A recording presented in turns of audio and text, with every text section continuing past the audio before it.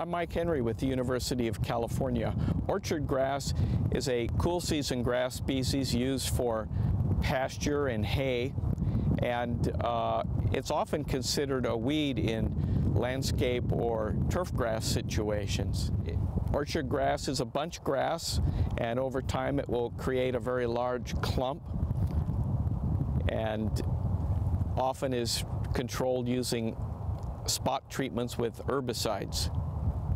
Any of these grasses, like orchard grass, if you look up orchard grass on the internet, you'll be able to find out about it, and there will almost always be sources of seed where you could purchase the seed.